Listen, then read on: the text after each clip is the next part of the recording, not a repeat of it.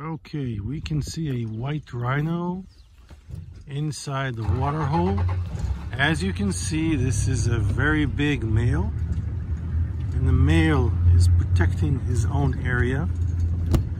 And as many of you probably know, the white rhino might end up in some glass jar in China because people believe that the horn on the front of the rhino may act as an aphrodisiac. This is one of the reasons they have been hunted for many, many years. As you all probably understand, drugs such as Viagra or Cialis are usually much better than a rhino horn.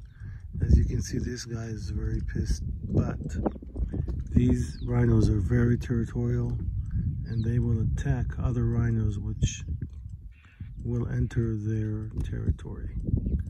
So beware and keep the rhinos alive.